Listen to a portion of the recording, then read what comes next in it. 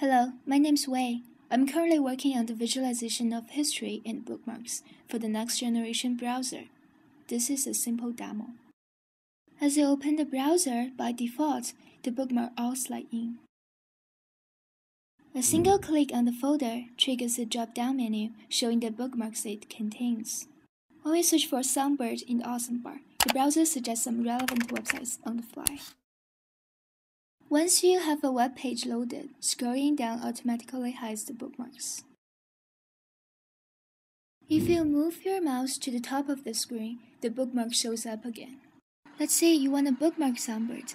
In this Next Generation browser, you can drag the page directly up to the bookmarks bar. The browser suggests you put it into your music folder by sliding your music folder under the cursor.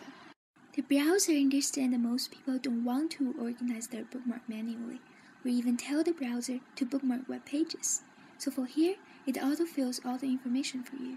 You never need to organize your bookmarks by yourself unless you want to. With the browser's contact awareness feature, even if you don't bookmark the page, you'll be able to find it again if you remember that you found it on a rainy Sunday morning, or that you found it when you were at the Google Cafe, or that your mom sent this URL to you while chatting with you on Skype, or you were listening to Whitney Houston's album.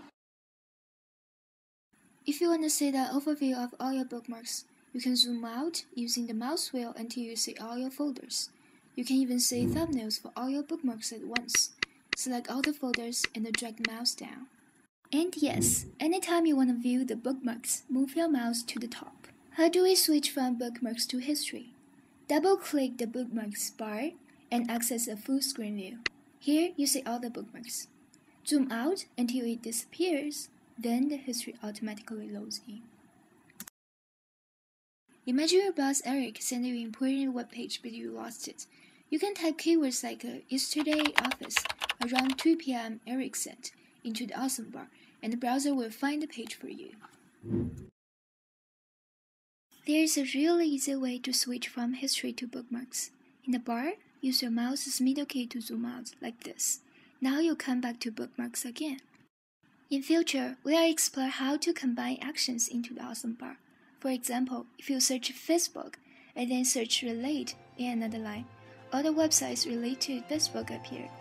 The browser could even recommend you some other sites according to your personal preferences.